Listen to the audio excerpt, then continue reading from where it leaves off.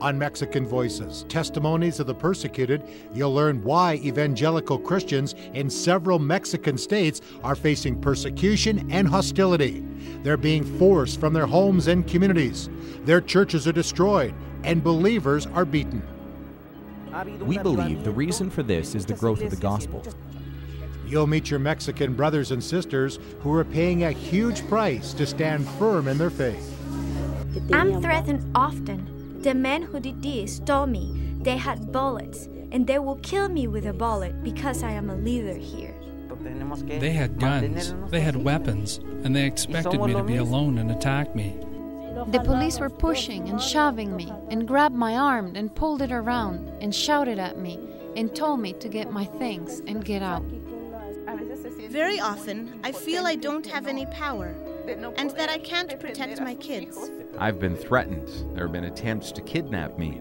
There was one time when some people came to my house and tried to take us out. The threats continue, and I have to be very careful. You'll learn the real reason why these children in Acteal and Chiapas state have had to live years without their fathers. My husband has been in prison for 12 years and has 24 more years to go. You'll be inspired by the amazing faith of these persecuted believers in Mexico. I taught them that there would be persecution, that this is in the Bible. It teaches that there will be persecution. They know that. They have been prepared, and they are encouraged.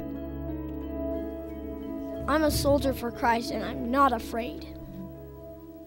But I know the value of my faith is in the Lord, and it's the Lord who's going to give me the strength to keep on going.